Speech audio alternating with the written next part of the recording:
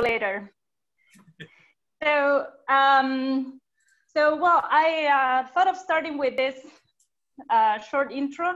I think we all are aware that seabirds are considered as good indicators of the marine environments, and with their populations and dietary trends integrating all the changes that occur at the different levels of the trophic web in the oceans. And studying the foraging ecology of the seabirds really helps us understand not only the role the seabirds have in the marine food web, but also the potential temporal and spatial variation in the foraging behavior can indicate the changes in the dynamic of the marine ecosystems. And then currently we're facing several natural and anthropogenic threats for wildlife in the ecosystem worldwide.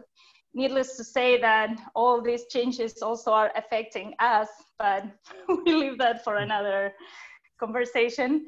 And then among these threats, we have these marine heat waves that you studied in your paper, which are these prolonged extreme oceanic warm water events that are apparently increasing in intensity and can become more common with important impacts on marine wildlife.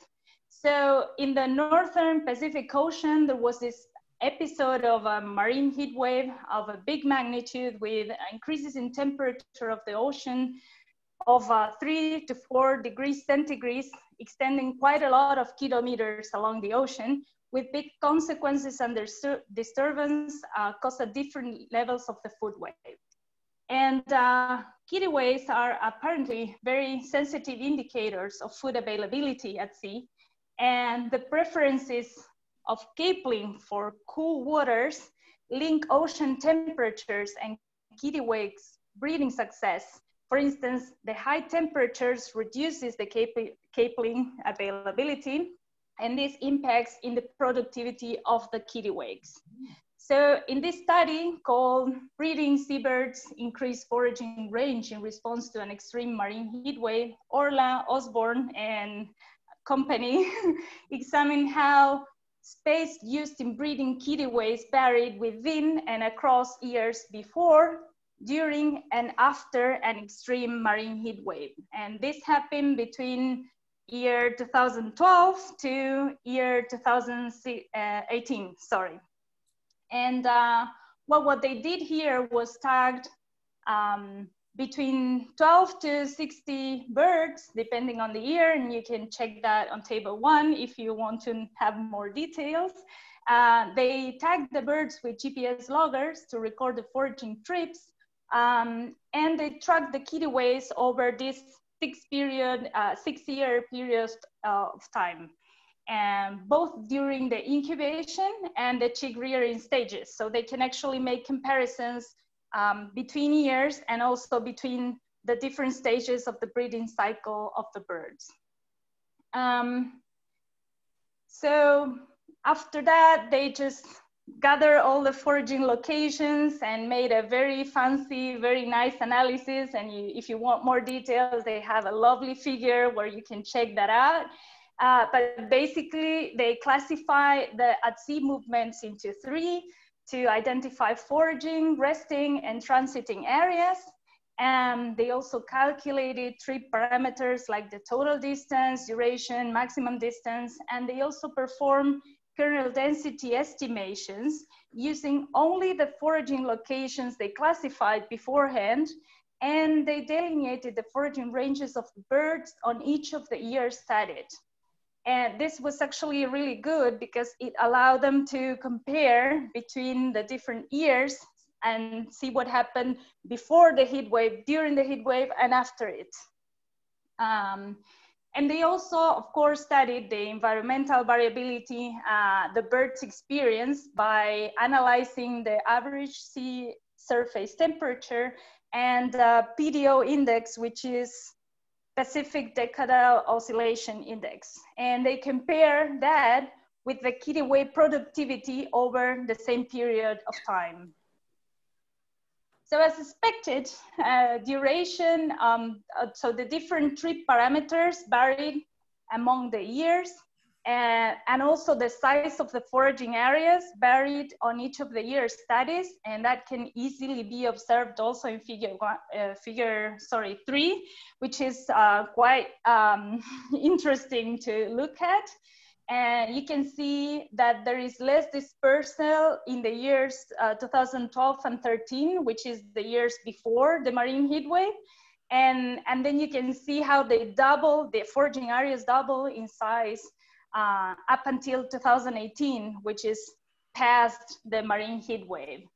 So they get results like PDO and SST increase from 2012 to 2016 and then fell, and that corresponded also to a decrease in the kittiwake productivity. So this was actually affecting the birds' productivity.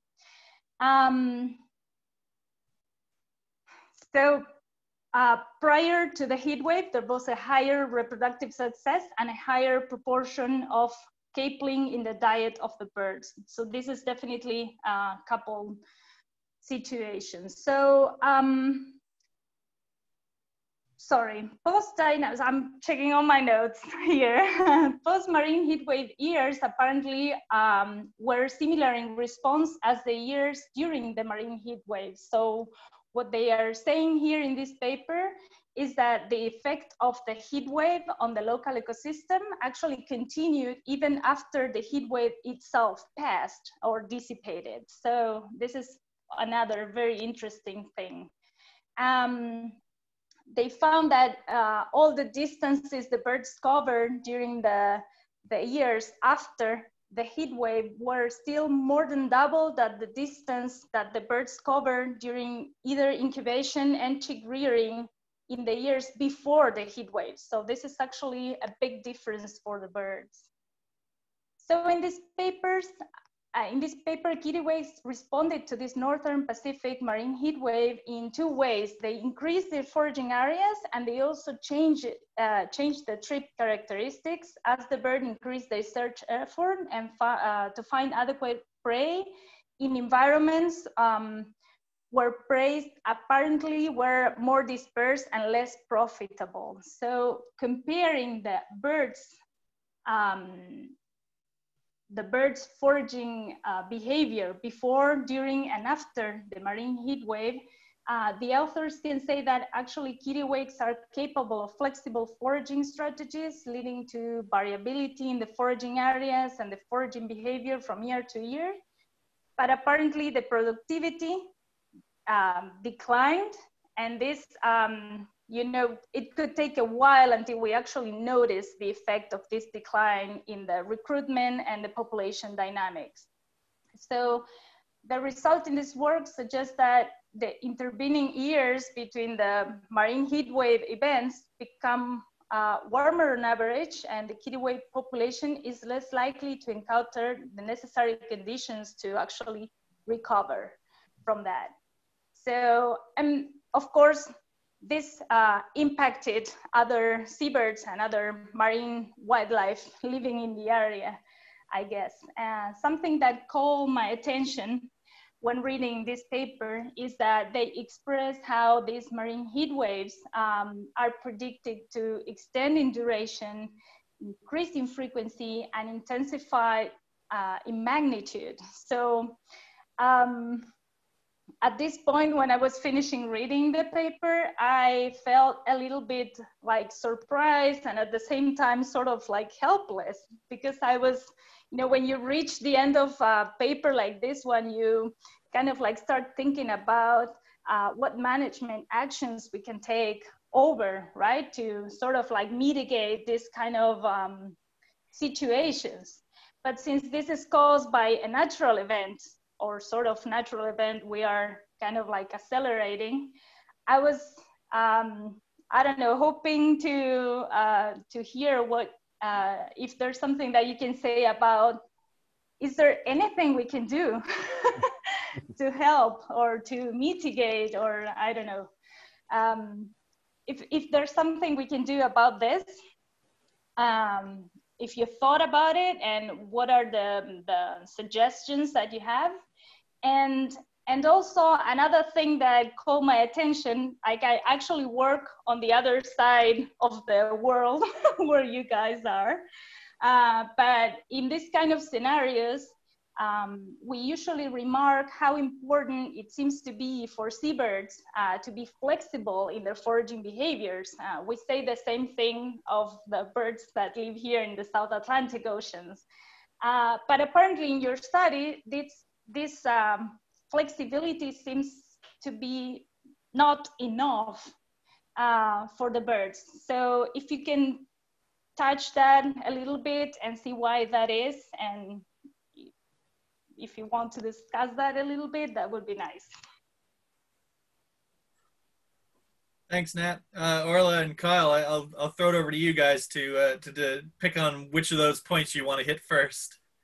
And actually, before you continue too, I realized that your co-author, I think it's Shannon, is online as well. If she hasn't messaged me, but if she wants to be unmuted, just Shannon, if you can hear me, please drop me a message and we can unmute you if you want to join in the conversation. But anyways, please go ahead. Awesome. Yeah, sure. I'll start, and then Kyle and Shannon can fill in the gaps. So I think, yeah, a lot of this research can be pretty disheartening, but they're also, it's super duper important. So I think just pumping out more research like this is really important in and of itself, and also it's specific to this one. It is pretty interesting and possibly can be incorporated into decision making in terms of marine protected areas or marine spatial planning. Just the fact that events like this, you know, given that they'll become more intense and occur more regularly, it is important to know how seabirds will respond so that that can be accounted for.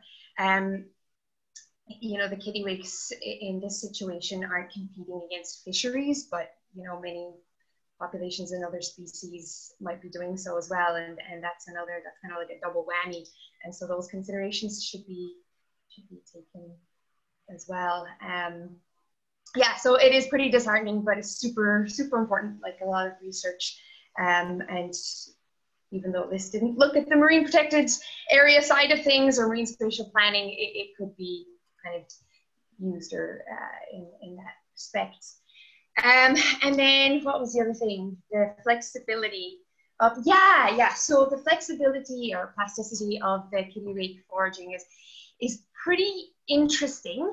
So it does look as though, you know, the kittiwakes are doing everything they can and they're really pushing the boundaries, and still, you know, in 2016, productivity is still super duper low, and it's like, is it really helping?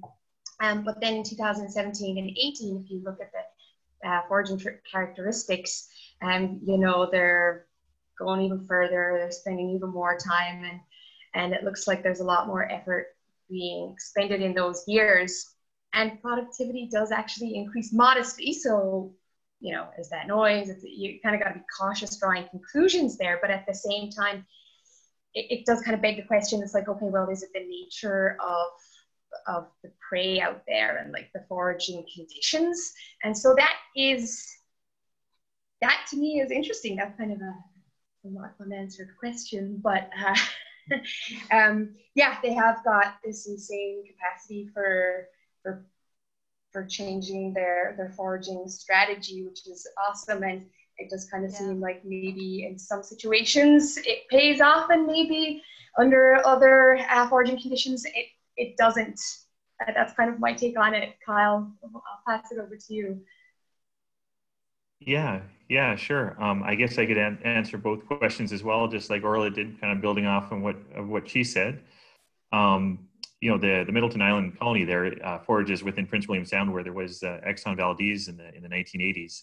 I think that's a great example of how you know, seabird science and seabird can directly relate to conservation, right? I mean, Exxon Valdez was a huge impetus for you know, environmentalism, and you know, was an iconic event, terrible at the time, but the repercussions have been very positive in many ways. and part of the study is partly funded by the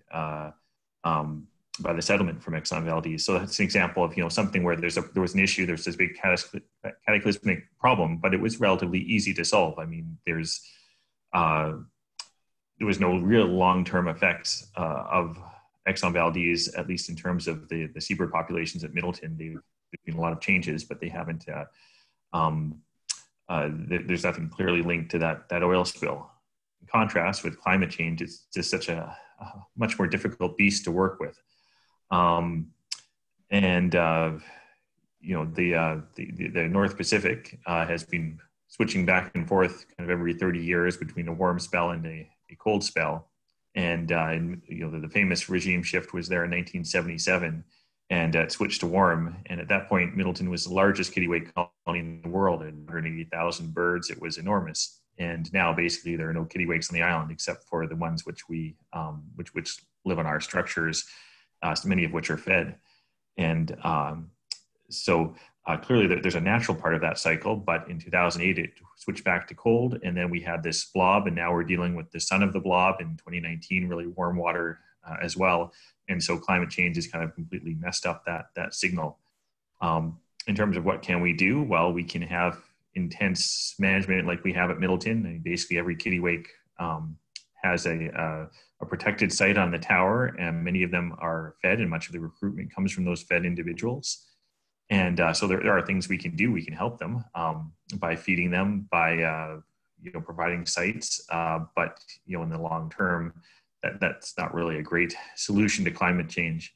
So it is certainly disheartening, and obviously there's much bigger questions and things that we have to deal with as a society. But at least we can put the message out there that, hey, here's another example of something being impacted by climate change, clearly right here, in Alaska. In terms of flexibility, I mean, clearly the kittiwakes are kind of a classic example of a bird that is flexible. They don't have anything to do but to go further. They're not like a diving bird. I work with MERS primarily, and for them at least, they can dive deeper. They can somehow change the 3 dimensions. Kittiwakes only have the 2 dimensions to work with, so they have nothing to do but go farther. And in those really warm years when the capelin weren't present, that's what they did. I mean, it was incredible. We had no idea that they were going to fly 300 kilometers away. And clearly those individuals had just given up on foraging. I mean, it was actually, there were a few of the individuals had been away for 4 days, and just so we could get the GPS back. I mean, we didn't want to manipulate things too much, but we had to feed the chicks at the end to be able to get the chicks to survive. So when the adult came back, we could get the GPS off. And it was almost like the adult arrived back and was, "What are you doing here? Why do I still have a chick?" So I mean, clearly those individuals had basically given up on reproduction. At some point, there was just a threshold that was crossed, and they had the flexibility to go further, but at the sacrifice of the offspring. And I think one of the really interesting things about Middleton is you really do have this boom and bust cycle. In the Atlantic, it seems a little bit more like the kittiwakes are sometimes in between, but at Middleton, it's either there's very low production, or most of the pairs produced offspring, which has been very rare in recent years. Cool. Thanks, guys. Nat, do you have any more questions? I have one more, yes, if you allow me. Please, I insist. Okay. So this one, you did not took prey samples, at least not in this study, but I was wondering if you could actually see some of this variation in the diet occurring during this period of time. If you could actually, maybe for another paper or maybe another research you were doing at the same time, you got some diet samples or some isotopes or something like that show you that transition or that change in they were eating a lot of capelin in the beginning before the heat wave, and then what happened after that, if you have some records of that. I'll let you answer that one, Kyle. Yeah, well, I can answer that. Sure, yeah. I mean, we continue to take voucher specimens, and sure enough, there was capelin in 2012 and 2013, but from 2014 onwards, capelin has been a very small part of the diet, and replaced by other species, much more diverse diet now. And so yes, we do have those voucher specimens. They weren't analyzed as part of that study because we didn't have them associated with those individuals with the GPS units. But we're trying to do that now to do basically when the bird comes back, it vomits up on us if it's been successful, and then we're able to collect a voucher specimen for that. And so in future, we hope to be able to map out, okay, this bird went here and this is what it brought back. And so we now have a handful of samples like that, and we're hoping to build on that in the future. Yeah, well, maybe even if it's not associated to the bird with the GPS, it might be interesting to see how the foraging niche or the isotope niche varied, like, enlarge or whatever happened at the same time as the foraging ranges actually were larger as well. I was thinking more like of the big picture. Yeah, for sure. I mean, and we do have those data there. I guess a little bit of the history of that paper, and Orla can jump in here, but the diet data actually we were asked to add in by a reviewer afterwards, and so we went back and we some of those data we were asked to add in at the end, so it wasn't part of the original study, and so we added one of those figures in a little bit later on, and so certainly in the future we could have a look at try and tie a little bit more closely, especially as we add more years, because even with 6 years, that's only a sample size of 6. But we now have more and more years. We have 2 more years now, so we might be able to make a closer association between the foraging, the diet, and the reproductive success. Awesome, thank you. All right, David, do you have any questions for our authors today? Yeah, very nice work. Maybe 2 points. The first was I was really interested to see the hysteresis in the response. The fact that after the perturbation there was the status didn't come back to the initial stage. That's very fascinating, because when we look at functional responses, the one we need afterwards, for modeling work, we just assume that. If a perturbation is gone, you come back to the initial stage. So it's a fascinating thing, but which makes things even more complicated, I guess, if you want to model future trends. That's the first point, more of a comment. And my question was about environmental conditions, because before people were excited about blobs and warm water events, they were excited for a long time and decades about El Nino events, and some of the discussions of the current discussions remind me of that phase. One of the predictions with El Nino was that because of climate change, we would move towards sort of permanent El Nino conditions, and I was wondering whether at least for the North Pacific, some of the predictions about warm events would go also into that direction, that at some stage, it would just more or less tropicalize permanently.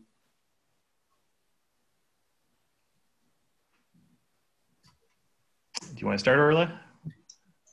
No, you talk about it and I'll Yeah, sure. Okay. Well, I thought there seemed to be 2 parts of your question there. I mean, one part is about the hysteresis, and Shannon could talk more about this as well, but I mean, she's been looking at timing of breeding in kittiwakes, and we anticipated, we had one of these climate window analyses, and we kind of expected the first few months to be really important, that maybe that breeding in the best predictor of timing of breeding in May or June would be what was happening in April or March perhaps, and so she did a bunch of analyses there, and it was quite weak.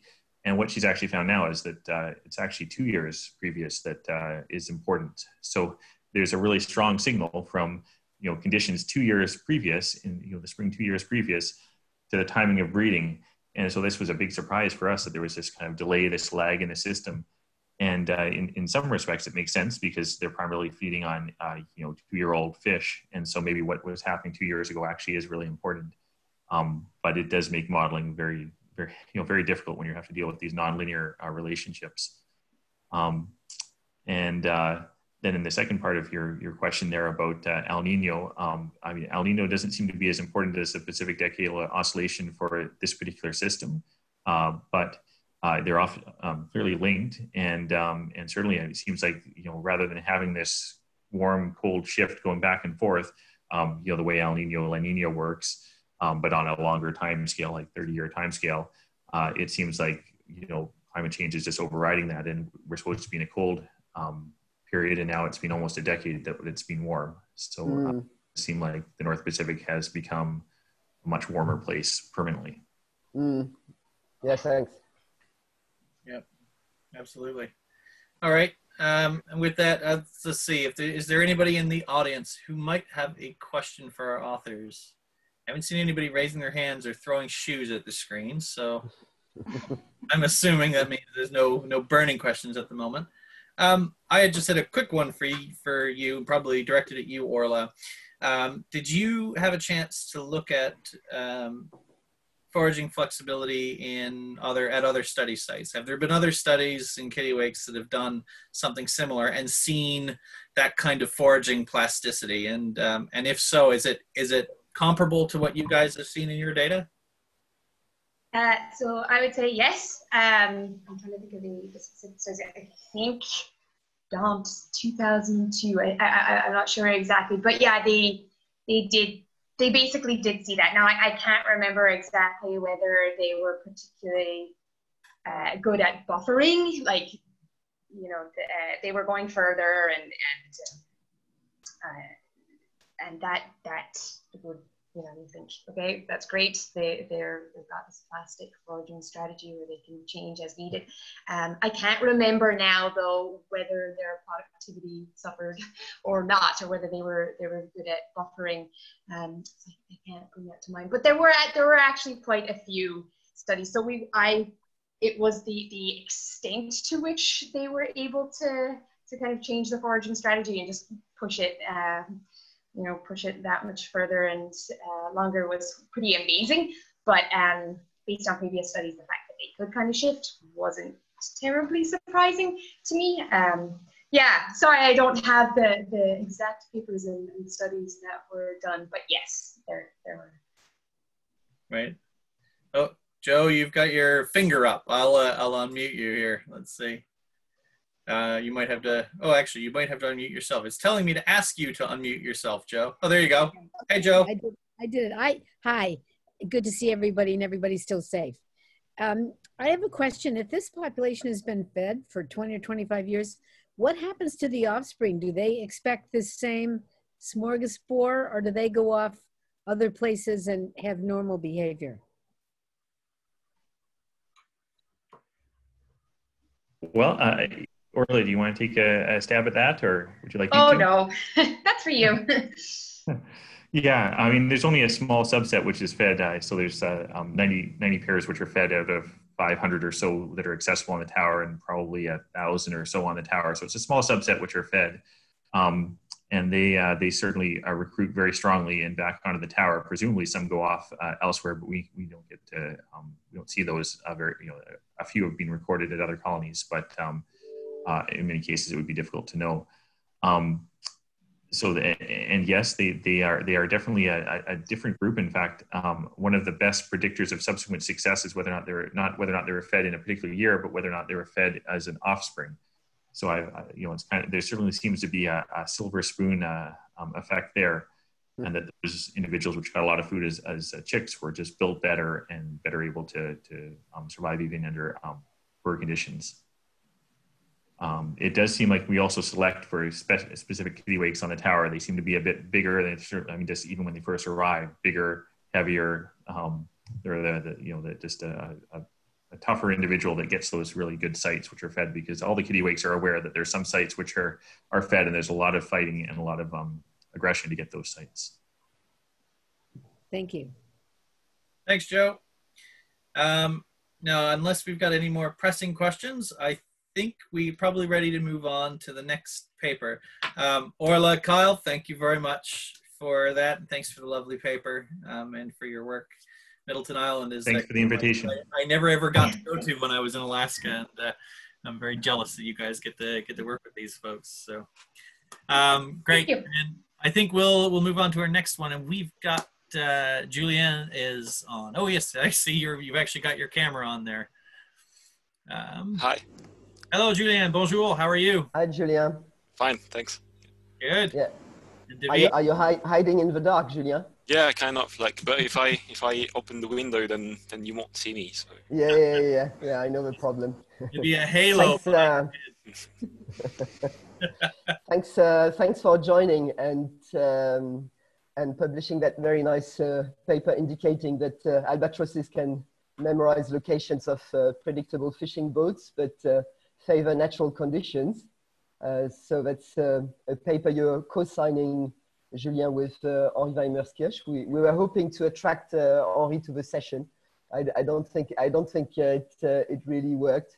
I'll be his boss from next January. I'll see if I manage to have a bit more incident on his on his behavior. So in the Southern Ocean, wherever there are fishing vessels, you can see clouds of black-browed albatrosses. For instance, that's a classic picture on the Patagonian shelf where most black-browds live. And attending these vessels for cheap food completely modifies the natural foraging behavior of the birds. And there's the general assumption that they get addicted to this resource. This might be problematic because in a world where managers are trying hard to reduce or to completely ban fishing discards, some seabird populations might be left with far less to eat. But maybe it's not as bad as it seems. For instance, in gannets, which are also typical attendants of fishing vessels, there's more and more evidence that birds immediately switch back to eating their natural prey whenever available. That's the case for Cape gannets in the Benguela and northern gannets in the English Channel. Yet, whether seabirds actually memorize the position of fishing vessels and actively go back to them remain to be investigated. So, Julien, you did your PhD with Henri Weimerskirch on albatross fishery interactions at CNRS, and you released a kind of a stream of papers in the process. And the publication we discussed today might be a high point. And in this publication, you really have a feeling that Julien, who is a very bright guy, said, well, let's see if I can design hypotheses and predictions until the reader's brain melts. In a nutshell, you had the GPS tracking data for 85 black-browds from Kerguelen, which performed repeated trips during the chick rearing phase. They forage on the Kerguelen plateau, and at its periphery, they're sometimes met with longliners targeting Patagonian toothfish.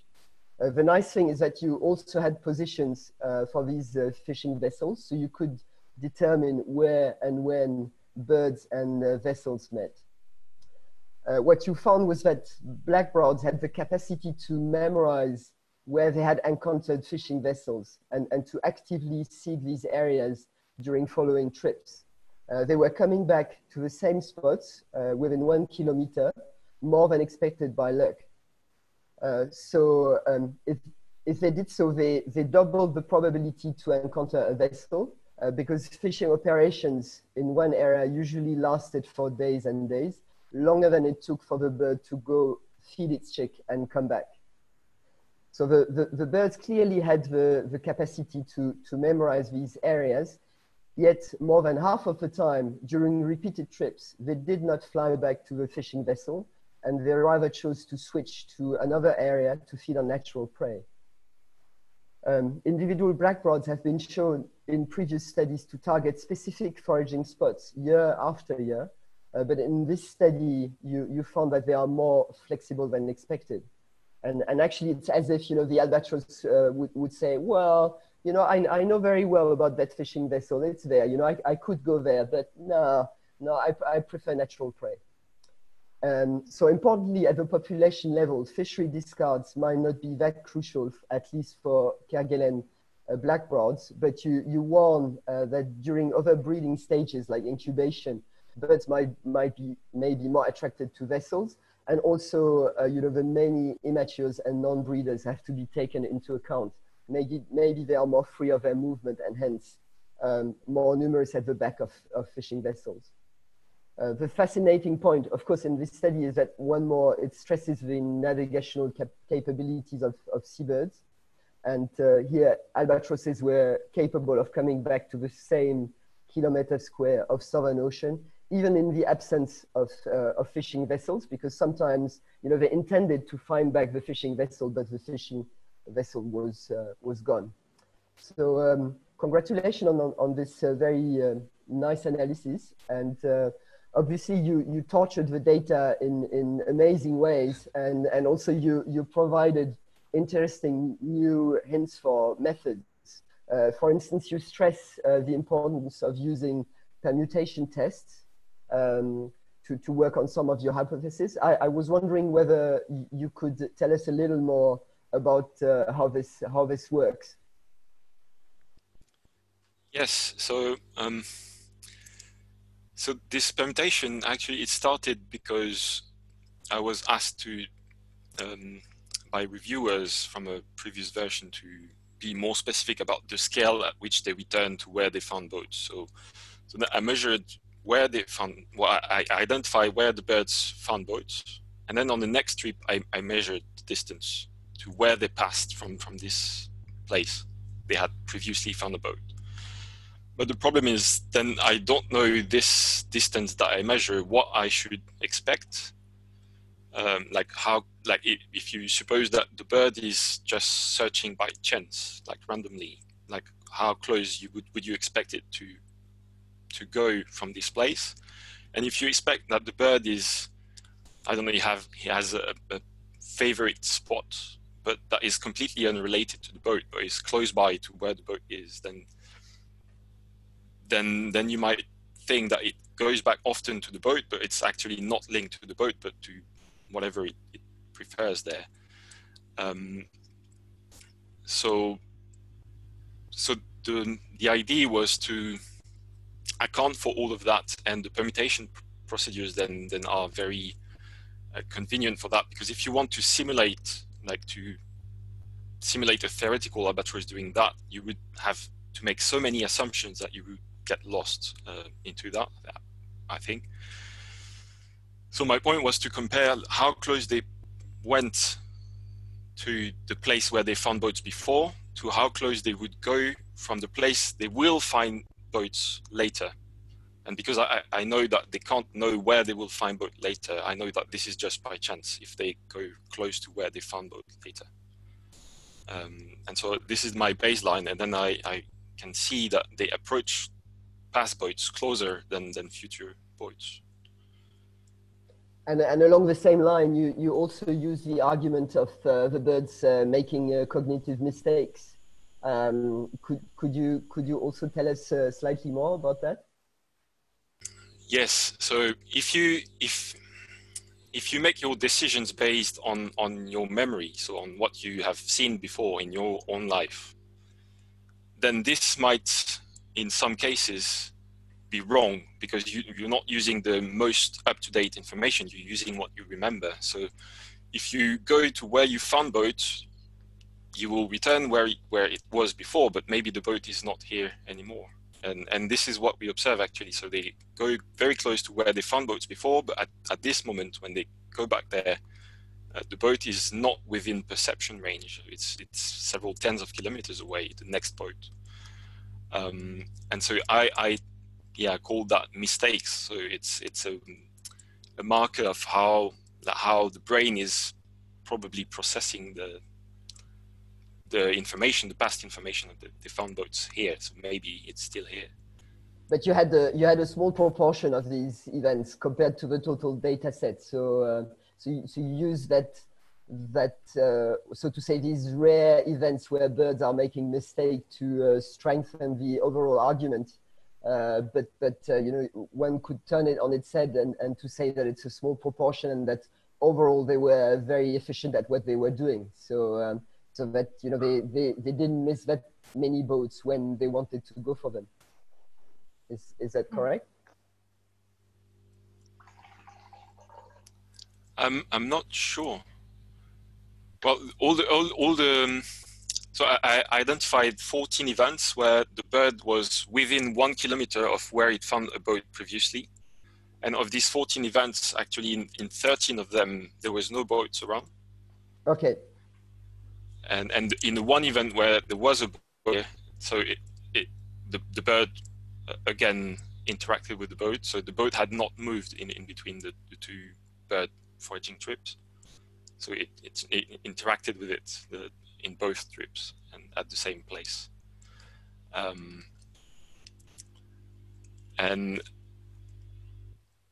maybe the confusion arises from the fact that this is looking at very fine scales, 1 kilometer scale. And it's so 14 birds did that from the about, I don't know, 30 that had found a boat and returned in the same general area. But then another 40 other birds, they did not even try to go close to this area. Like they just, like, if on first trip they went northeast, and the second trip they went southwest, and so there was almost no chance that they would go back to where the boat was before. And it's a bit of a rhetorical question, but you have a very specific setup there on the Kerguelen plateau with the birds in the middle on Kerguelen, and then all the fishing vessels in specific spots at the periphery. Can you anticipate that working in a completely different system where, for instance, fishing activities would be more evenly spread, would this have a potential influence? Do you think that you had very specific conditions there which may, you know, preclude making general statements on how at least black-browed albatrosses function? I think this particular situation greatly helped for the analysis, because I didn't have to account for the distance. Like, I knew that if they wanted boats, they would need to reach the shelf edge, because the boats they exclusively operate there. If the boats are everywhere at any distance from the colony, then the analysis will be more complex. But I don't think it would make a difference for the birds themselves, like in their strategy. Grant, do you have any points? I just, as a quite a cool paper and very fascinating concept that these birds are able to actually memorize where these boats were. I guess, I mean, the first thing that comes to mind, which I guess is pretty difficult to answer, is you know, what's the mechanism for them remembering? You know, how do they know that boat is there? I mean, we see the ocean as this barren landscape, and you know, the theory behind birds finding foraging locations, especially procellariforms, is that they're queuing in on olfactory hotspots, right? So they can smell their way to these areas. So, you know, how are they able to know exactly where that boat was from the previous trip? I granted that's a little bit of a complex question to answer, obviously, but where I'm getting with this is, how do you disentangle the fact that the fishermen and the birds are going to hotspots that overlap? You know, the boats these guys are fishing in places where they know there's fish. Are the birds just going back to places where they know there's fish, and it just so happens that boats are occurring in those exact same places, or is there's something else? How do you disentangle those? If we follow your hypothesis, and boats and birds are targeting independently the same spots, then we would expect that the birds would have the same chance to be close to boats of their future trip than to their past trip. But we observe that they approach the boats they have seen before, but not the boats they will see later. And this is the first thing. And the second thing is what I call the personal information prediction, is that the birds only approach the places where themselves they attended the boat there, but not where other individuals before attended the boat around. So they really come back to the boats they personally have experience with. Yeah, I think, yeah. Do you think that your study would merit from further tracking. So how do you reckon that if you repeated this again, you know, in 2 years' time, do you reckon you would find similar patterns? And actually, following up on that, does perhaps the type of ship or the size of ship have any impact on this? So you have, you know, if you have a larger, say, super trawler, would that be more likely to create an impact on these birds versus, say, a small longliner where there may not get as much payback for visiting it?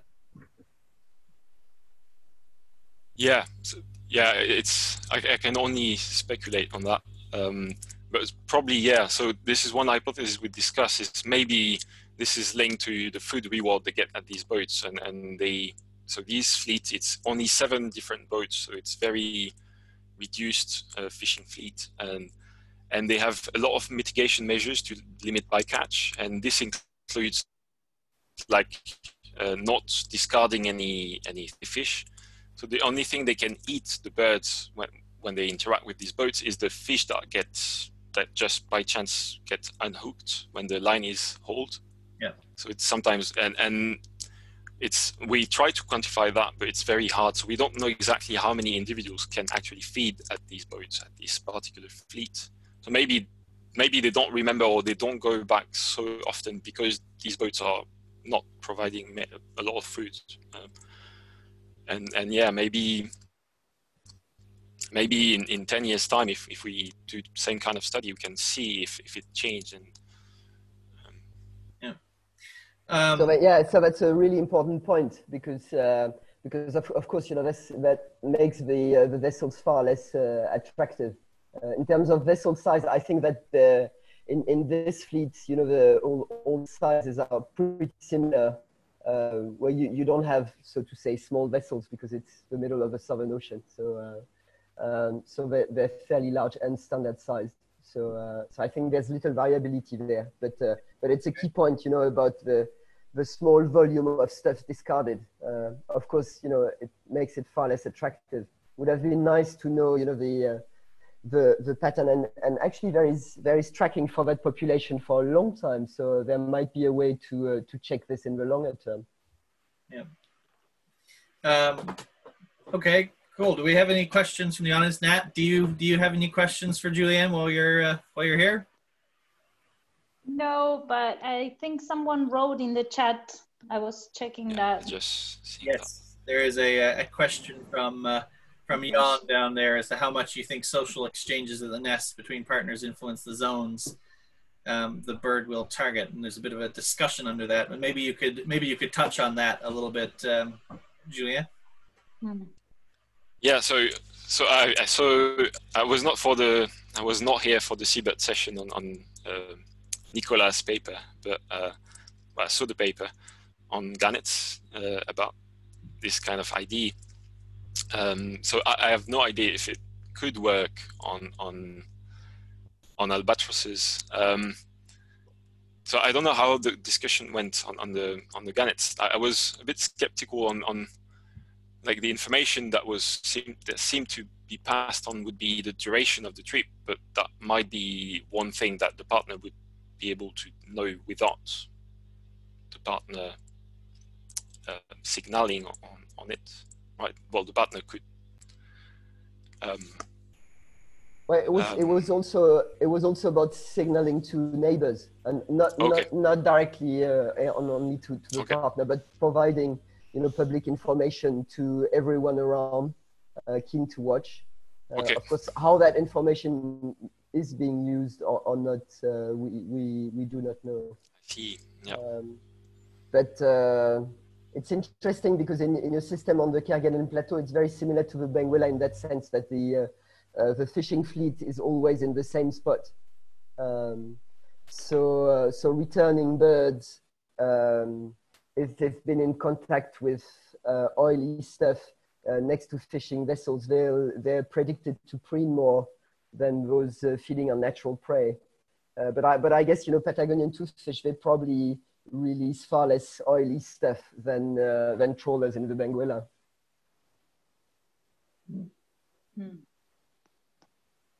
Yeah, that's interesting. Then I don't know if that could be a way to say to the others where the boats are, and maybe they're not interested in boats anyway. But, yeah. Okay. Do we have any questions? Otherwise, just a quick one. I was kind of curious. So this analysis, were there any big surprises in there for you? Was it something you noticed in the data while looking on other chapters, or did you have a purely theoretical approach where you had a set of hypotheses and then started to dig into the data? Kind of a mix of both. So I was interested in looking at the large-scale foraging fidelity in different bird species, and then because for another chapter of my PhD I looked at interaction of birds with boats, then I tried to combine the two, and then we published that, and the idea was just, well, when they find a boat, then the next trip they don't go back to the same place, well, the same general direction. That was our first conclusion, and then the reviewers asked for more details on the scale, and I had to dig into more analysis and test hypotheses, and I was very surprised that this future versus past thing worked, and yeah. So good work from the reviewers. Yeah. Kyle suggests that maybe they just smell the sub-Antarctic gyre. All right. I think with that, we'll probably call it quits. It's 1700 GMT, so I think some of us probably have things to do and people to see and all that. Julianne, thank you very much, Merci, for your paper. That was fantastic. Very, very interesting stuff. And Orla, Kyle, thank you again for joining us. Nat, thank you so much for being our guest host today and introducing that first paper. That was very lovely. Thank you for inviting me. Yeah, it's my pleasure. I'm glad you found pleasure from it. Yeah, with that, I hope you all stay safe, take care.